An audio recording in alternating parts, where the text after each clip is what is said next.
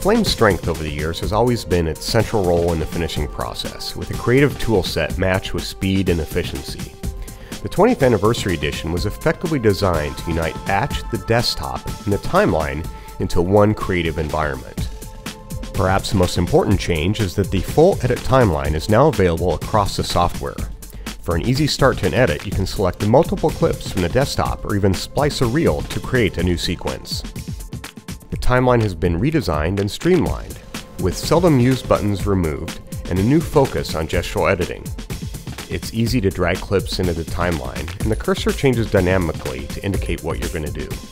Holding a modifier key easily switches from overwrite to ripple mode. Once you have the timeline together, it's easy to trim the edit with gestural commands.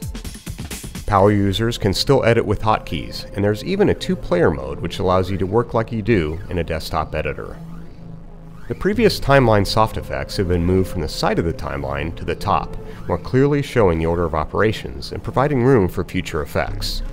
You can copy effects from one clip to another by dragging from the bar to another clip, or even drag effects from one clip to another. If you need to take your timeline effects to the next level, you can easily convert them into BFX for batch effects and get the full batch tool set. When you're working in the software, batch is always a tab away, and you have quick access to clips via the media panel. One nice new feature in batch is the ability to select a sequence of nodes and turn them into a BFX clip.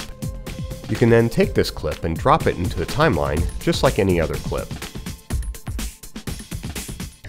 The UI may sport a new look, but improvements are more than skin deep.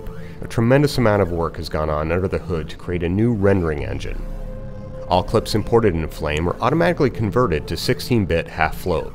You no longer have to worry about managing 8, 10, or 12-bit sources. In addition, Batch is much more intelligent about how it processes clips and loads frames into memory. You'll spend a lot less time waiting for your image to update as you create effects. That's just a quick look at some of the new features in the redesigned, timeline-based workflow in the upcoming 20th Anniversary Edition of Flame.